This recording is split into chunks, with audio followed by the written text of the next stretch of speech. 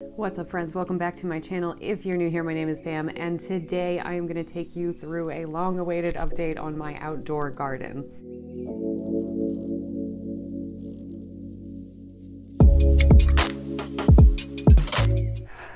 Listen, I know this has been coming for a long time. This quarantine is not producing the efficient filming machine that I was really hoping that it would, but that is okay.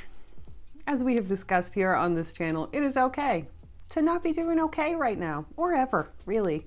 Today, I'm going to take you through it. I have tons of clips from the last month and a half of just how I've gotten the garden to this point, and from here on, we can kind of pick up in the planting season. It is just into the planting season where I am now. We had a sporadic frost, as I'm sure a lot of you here in the United States did the other day. So now we are nearly into the middle of May and still dealing with frost. It sucks.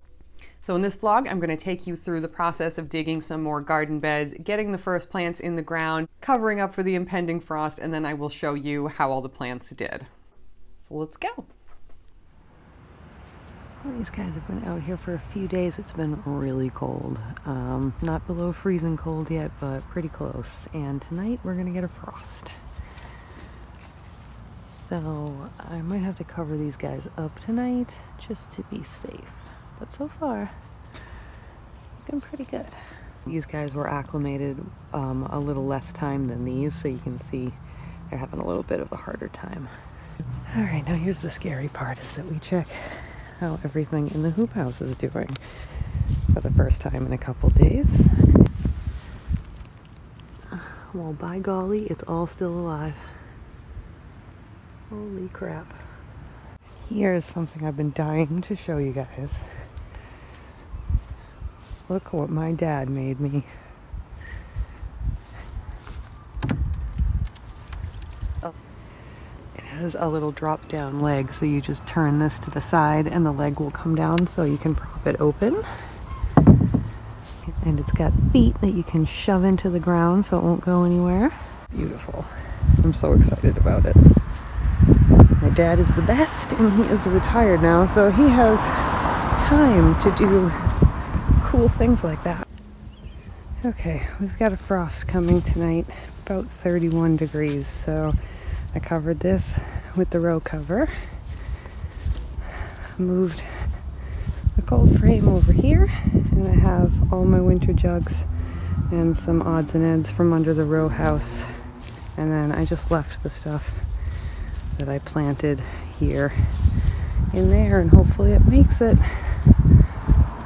But that's what we can do, so let's hope it works. The better part about early spring gardening is when there's really crappy weather outside, there's still usually a lot of stuff to be done inside. So today I decided to try to get some plants out from underneath my grow lights and get them into pots that I could then take in and out of the house depending on the weather.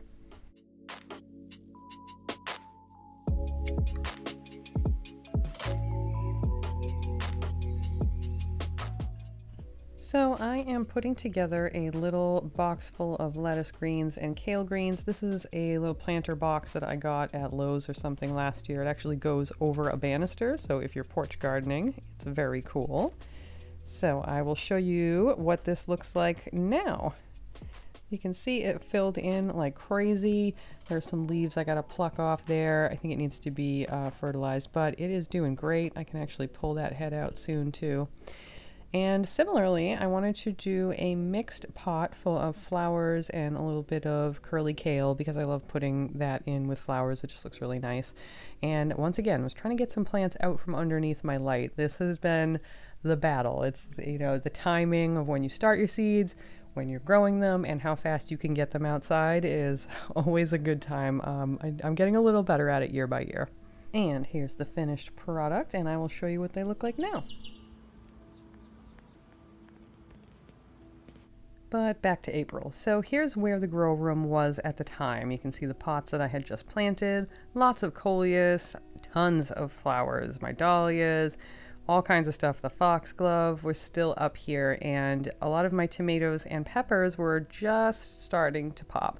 So you'll see quite a difference in the grow room now compared to then, because I've gotten just about all of these with the exception of the tomatoes and peppers planted. I admit, no matter how much preparation I did, no matter how much research, no matter how much I was sure that I would be able to weather all of these frosts, I was very nervous throughout all of these storms. There was a ton of frosts in April, and we even ended up having some in May, which is ridiculous. Well, everything made it through the frost just fine. I put some cover over this, the row cover that I made the hoop house out of. And I put everything else in the cold frame, and everything under the tunnel did fine as well.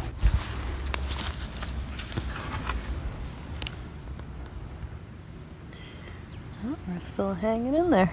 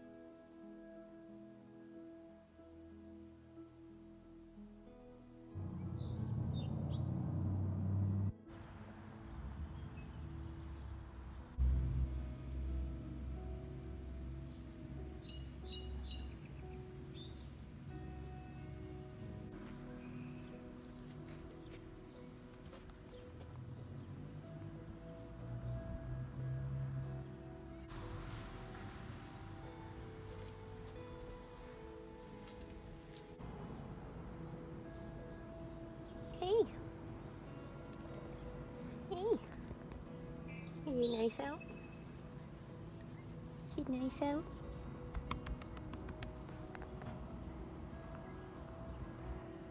Good morning.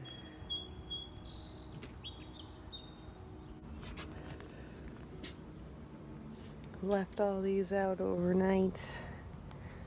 Everything made it. Hey, don't eat those. Don't eat those. Don't eat those. Excuse me.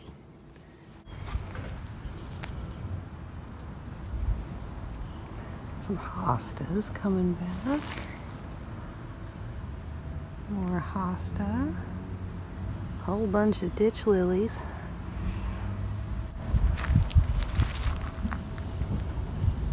Here's my sedum. My friend Brooke gave this to me, as well as the sunflowers. I am not entirely positive what was here. I'm gonna have to look back at my pictures because my tags got blown around. You can see all the hosta coming up around my little Buddha. Got some stuff coming up right here, which might be that. That might be something else. I don't really know. Guess we'll find out. So far the chives are hanging in there. And I might have buried the onion bulbs too deep. We'll see. I've got tons of them, so.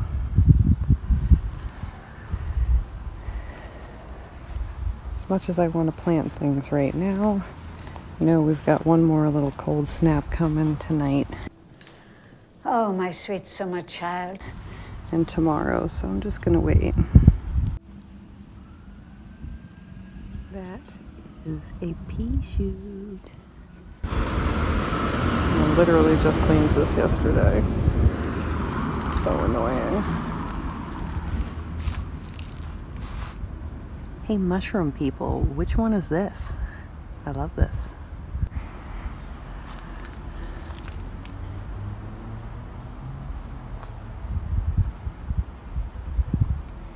I rescued this last year. It was pretty smothered by the horrible bushes, so I cut it up. It's really quite beautiful. It looks like a bonsai. Love it. Love that for me.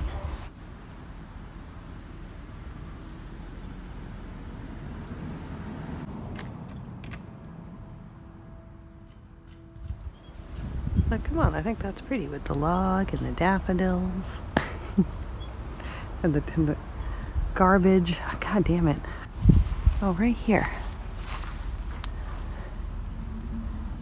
Now that's a rose bush, right?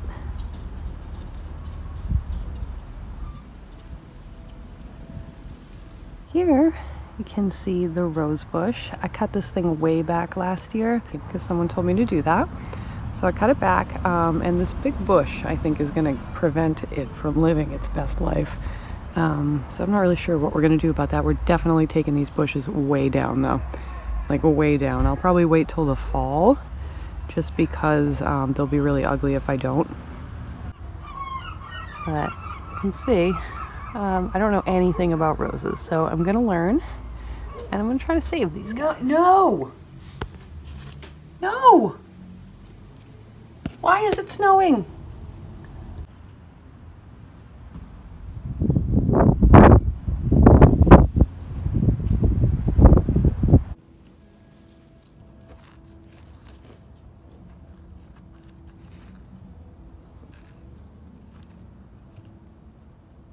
So the time had come to really put this low tunnel to the test and plant the rest of my annual flowers. I was running out of room in the grow room. I really needed to start some vegetables, and I figured it's no point in having this thing if I'm not going to test it out. But despite the cold, little things are still popping up, and the flowers did make it through all of the frosts. So this was another day of digging gardens and planting perennials from last year.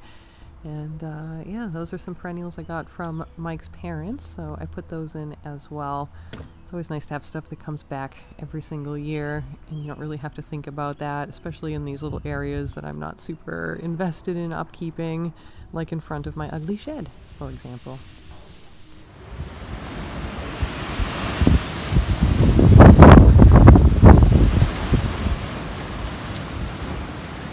Yikes. Hell of a time to have a ripped greenhouse. Hey. Alright. So as you can see, real fucking windy out today. My poor kale is just getting battered. It's been like this all week.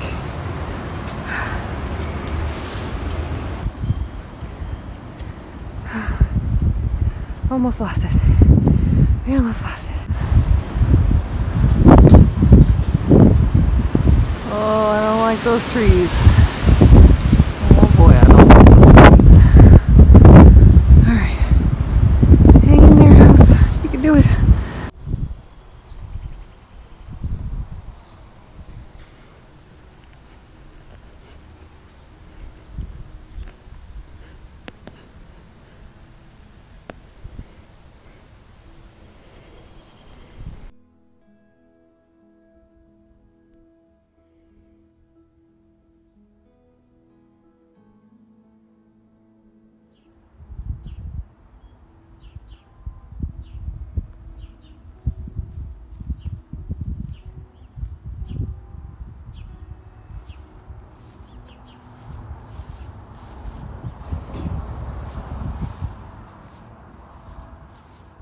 So like I said, these are old perennials from last year. I just picked these up at a nursery, and they were in my garage over the winter, and I had a feeling my garage, I don't have a garage, what kind of bougie shit do I think this is, in my nasty shed. I put them in my nasty shed, and they lived all winter, so I stuck them in the ground, and they're actually doing really well, so I'm pretty excited, especially since everything's closed right now. It just ended up being a way to get some more plants. These are the perennials from Mike's parents. Those are some coneflowers, and they're doing just fine as well. This whole bed is really, really new, and it's probably going to take a while for things to adjust and grow and for me to get the soil right, but it's been really fun filling it in so far. Here's a blueberry, and I did eventually go get a friend for it because you want to have 2 blueberry bushes if you're going to have blueberries.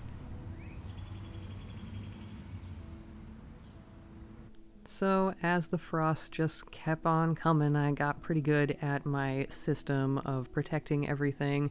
It's really just the overnight temperatures that are tough on plants, and when you're really close to the ground, it's actually a little bit cooler than the forecasted temperature. So you want to keep that in mind when you're deciding when you're going to cover up your plants in the springtime.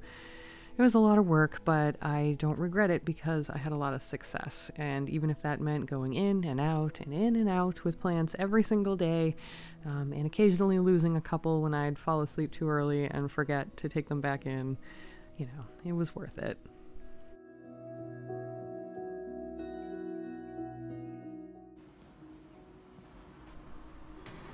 So I know a lot of people are wondering why it is that I even do this. Why do I start seeds indoors? Why not just wait until the weather gets warm and just go get some starts or plant some seeds in the ground? And for me, A, it's really fun. I enjoy doing it. And B, it saves a lot of money. And C, it's really just a matter of getting a big head start on the season. We don't have a very long growing period here, and I'm in 6B, 7A. I'm right on the border.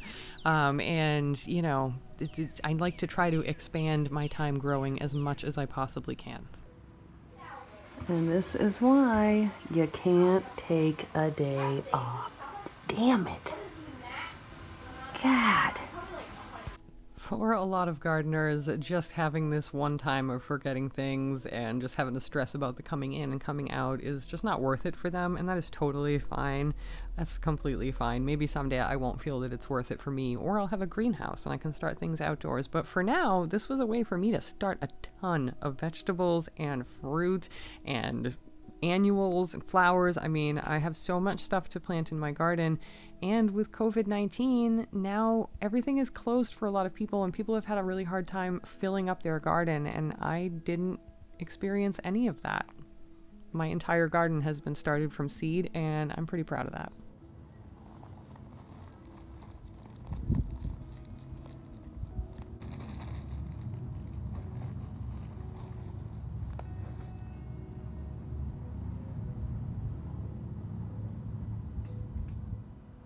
The general idea of this big bed is going to be perennials for pollinators and edible, you know, herbs, perennials, stuff like that. But basically perennials. So those are some chives that I'm pointing at. And some of those are actually from last year as well, and they overwintered and I popped them in there. But I've just decided that I'm just going to keep with my loose plan of annuals in this bed, in the flower bed, and then perennials and herbs in the big bed in the back, and then I will fill in raised beds for all of my veggies. So that's the plan right now.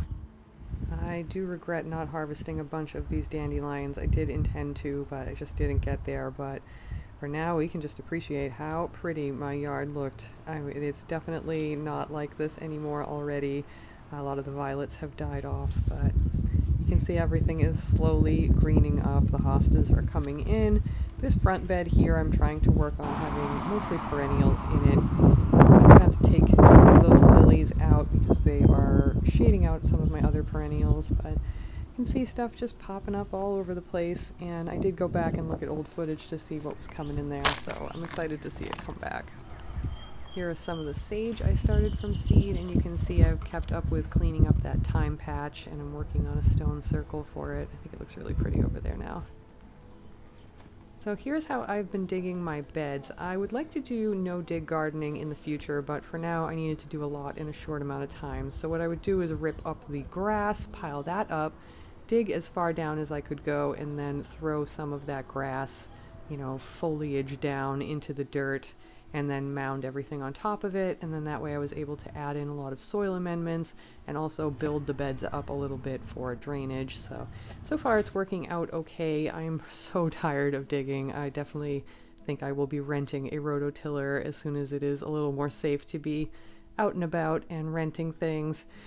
But yeah, for now it's just good old-fashioned manual labor we've been doing.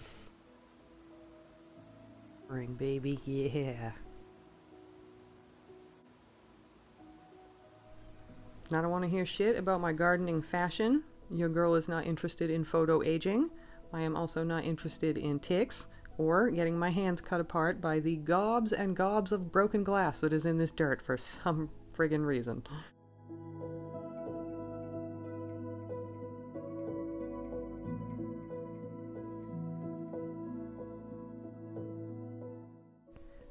So here's where I left off that day. I was absolutely beat. I just have a little portion of this garden that I want to till left. You'll see it right here. I'm pointing it out. And I haven't been wanting to do it, so I've been focusing on the annuals. Yeah, the annuals. Under that cup is actually a dahlia tuber that I was a little afraid the little sprout would get cold damage, so I stuck a cup over it. But yeah, here's where we're at. Hello. So, I figured today I would finally finish up the garden vlog that I've been trying to finish for weeks now. You can see we've got some action going in the square foot bed, and everything looks really beautiful. A lot of stuff has gone in the ground this week. Everything is flourishing. It's beautiful out. And this weekend they're calling for frost. The violets in my lawn continue to be amazing. We're going to go as long as we can without mowing. They are certainly keeping the resident bunny in my yard very happy when she's not stealing my flower bulbs. Here is the lettuce. The lettuce is looking a lot better. I popped out some sickly looking ones and popped in some better ones. The onions are coming up. All of these crops will be fine with some cool weather. It's not going to freeze here, but probably cover them up anyway. You can see the sugar peas are coming up beautifully. I do have a few carrot sprouts, but I may reseed that with a little bit of Pro Mix on top like I did here after the weather happens. It's a trash tumbleweed you just heard. Ooh, it is chilly out here right now, I can see that. So here is the cold frame. I have tons of sprouts in these jugs, and I need to start transferring them out after the weather. Got a couple that didn't come up. The Joe Pye weed and a couple of the milkweeds have not shown their faces yet, but I haven't given up hope. And here is the likely ill-fated dahlias.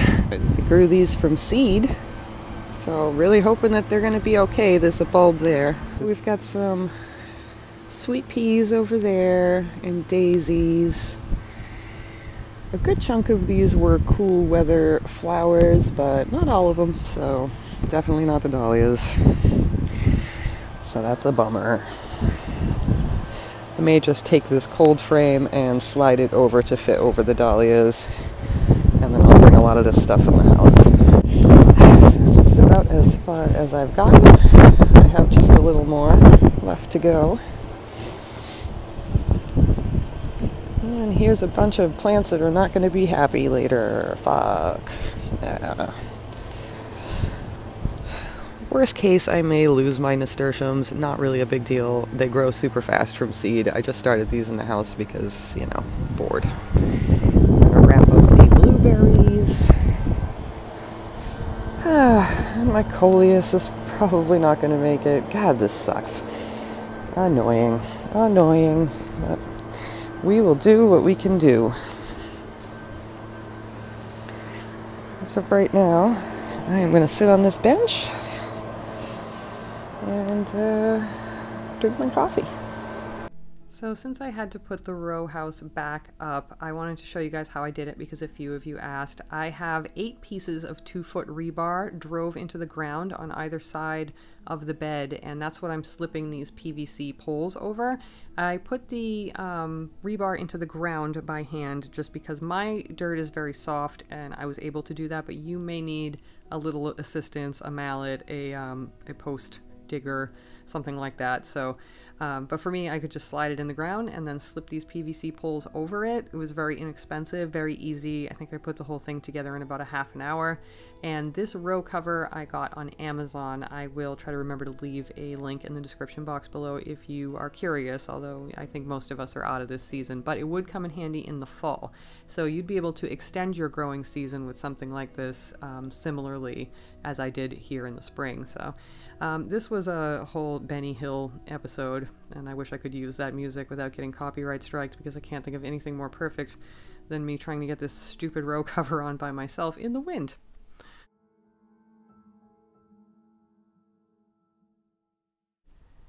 I started using 2 long boards on either side to sort of burrito roll the fabric in and then pin them down with cinder blocks, and that's worked really well. And then I'm going to take my cold frame and I'm going to move it over and put it over the dahlias and the nasturtiums that were around the dahlias, just to give them some protection from the upcoming frost. And I just took everything that was inside of that cold frame into the house for the night.